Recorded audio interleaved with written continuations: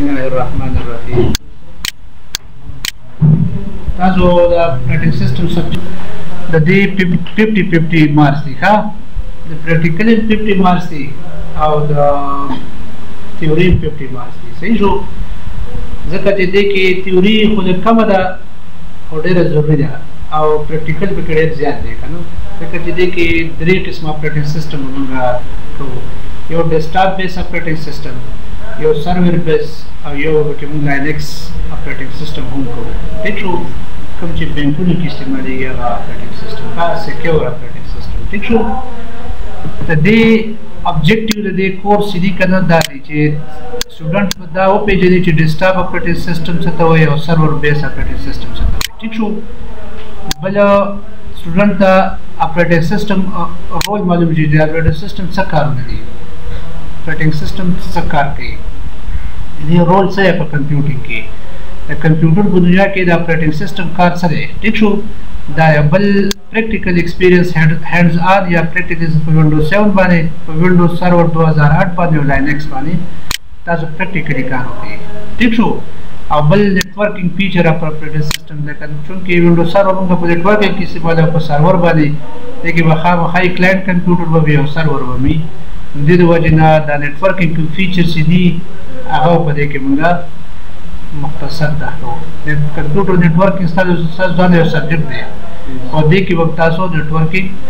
کوئ ښه دغه شان آی سی ټي چې تاسو کوم پیپر انفارمیشن کمیونیکیشن کې هغه کې لږ لږ نیټورکینګ نمبر راځي ښه ټیک شو دې مین کانټینټ دی جنرال واټ از ان اپریټینګ سیسټم او نه ټاپک کې دا دی and its role in the computing environment او نه ټاپک د دې تاسو د بورډ د طرفه دا دی ټیک شو major parts of operating system major parts کوم دي او بیا کلاسیفیکیشن اپریټینګ سیسټم ټیک شو سرور بیس او ډیسکټاپ ټیک شو او بیا وینډوز 7 څنګه انسټالیږي او د کې پارټیشن څنګه جوړیږي ټیک شو والیوز ته څنګه جوړیږي ډرایور ډیوایس ته ډرایور څنګه انسټالیږي صحیح شو او پرینټر وغیرہ په کې څنګه باندې انسټال ټیک شو نیټورک کنیکټیویټي په وینډوز 7 کې څنګه کیږي ایز ا کلاینټ ها وائی فائی کنفیګریشن بلوټوث باندې څنګه کار کوو وینډوز 7 موږ څنګه سکیور کوو سکیورټي هډر عام فیچر دی کنه د اپریټینګ سیسټم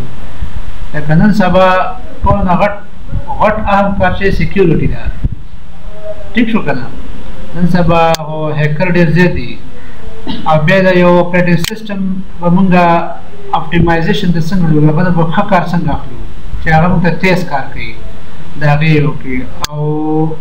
وینډوز 7 چې دی د دې اکسس ریموټ اکسس ولا سیټینګ چې دا موږ دوا سکرین یو بل سره ټچ کوو ټیک شو یا موږ یو سیستم دلته لګوي او بل سیستم کې بل کستا کار کوو کنه موږ یو بل سره ټچ کوو ریموټ اکسس دی ته وایي صحیح شو دلته ذکر کوم هلته هغه تخکاری دا موږ تاسو یو ورځ موږ دلته موږ سیستم لګولې تاسو دغه سیستم ته ناسي وي دلته به ذکر کوم تاسو په خپل کمپیوټر باندې ته لګي کار وکړئ دا ته ریموټ اکسس وي صحیح شو دا موږ کوو ان شاء الله یو ورځ صحیح شو ان علاوه وینډوز سرور به موږ انسټالو چې دا څنګه انسټالیږي 2008 دا اوس 2016 چلیږي 2008 سب سبجیکټ کې ټیک شو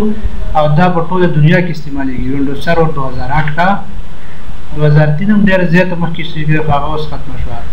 اوس 2008 ټوله 2012 ورژن راغلی دی 16 په 2008 اوس استعمالېږي ټیک شو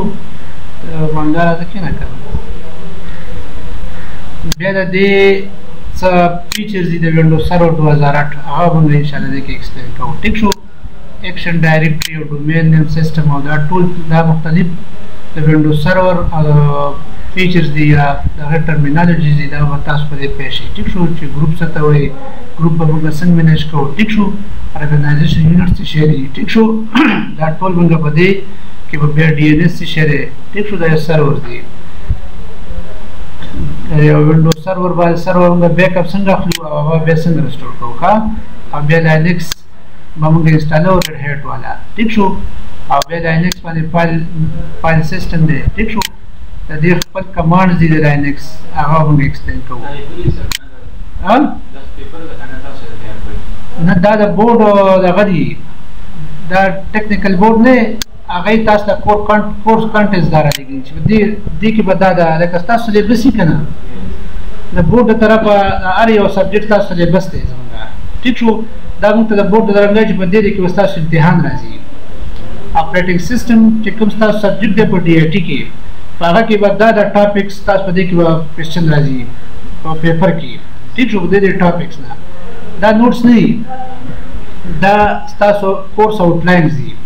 ستاسو سلیبس دی د ډي آی ټي د اپریټینګ سیستم دا نور هم دي پکې دا پکې بل سبجیکټ دی او دا اپریټینګ سیستم پکې دی دا پکې نیټورکینګ والا سبجیکټ دی زما کمپیوټر نیټورک دا ټول دې مطابق موږ کار کوو ټیک شو که نه دغه مطابق اوس موږ خپل